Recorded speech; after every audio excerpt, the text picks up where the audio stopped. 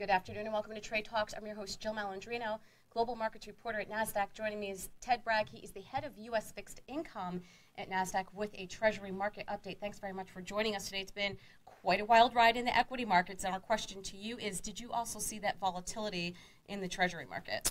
We did, and very busy. So from an overall market share, volumes were incredibly high, similar to what you'd have in a Brexit or large election result.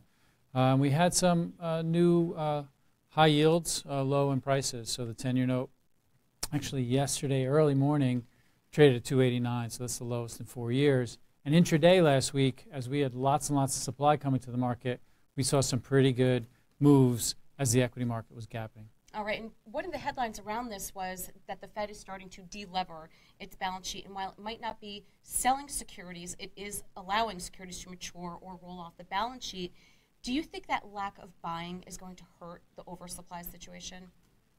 So what you really have happening is the natural buyer, the natural decider of interest rates has to come to the market. Mm-hmm. All the central banks have been out there with kind of this, we're going to keep the levels low. So now, where does that interest rate for a 10-year note or 2-year note, one from the U.S. government and then the interest from the potential investors? If you really had lots and lots of cash and the U.S. Treasury market didn't offer you any return, the Fed could suck that up. Now, what level can we get to so that all of a sudden 2% on a 2-year, 210, 212 is an investment objective?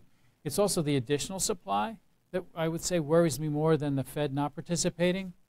We were at 241 in November, we're at 289. But if we know that they have to issue another $1 trillion worth of securities in addition to not just buying back what was currently issued, that you would think would push rates even higher. Forecasts, a lot of people are right around 3%.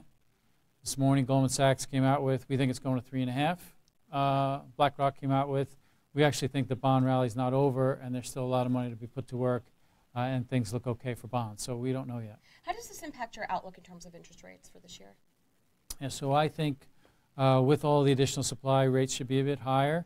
What the new Fed governor, interesting, last Monday, first day, Powell, was when we probably had some of the bigger equity volatility. This morning, right as I was coming in here, he came out with a statement talking about how they're ready to react. But the question for interest rates is the Fed trying to get us to what we would consider normalcy, where they're no longer involved and there's still an easy monetary policy, or are they trying to now tame inflation?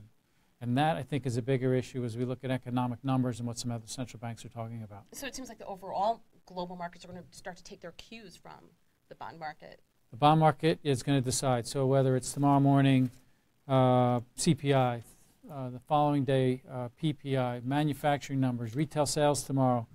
UK this morning talked about higher inflation numbers and whether there weren't all of a sudden now starting to pull back. So you have to assume when central banks start to mention the I word, that's a negative. That means rates are going to be higher and prices could be lower. So those are the key numbers that you're going to look for. Are those inflationary type of data, CPI and PPI and so forth? Absolutely. Are those the key numbers that you're really going to look at? Yeah, those would be the numbers. Probably the big trigger, and people are pointing as a trigger for the equity market, was the payroll number. When I think we sat down the day before, there was a average hourly earning increase of 2.9%.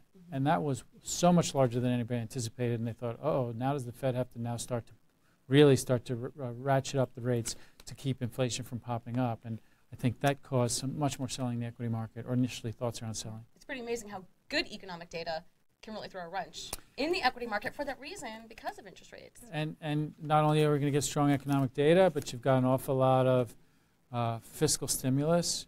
And then yesterday we also had an infrastructure plan, which is, again, potentially more spending that can fuel the economy. And good news, lower unemployment, but all of a sudden that means higher rates. Well, to wrap it up, a lot of questions that we get on Trade Talks is, how do you gauge what's a good auction? Explain to us what the auction process is, and how does it get an A+ or a D-?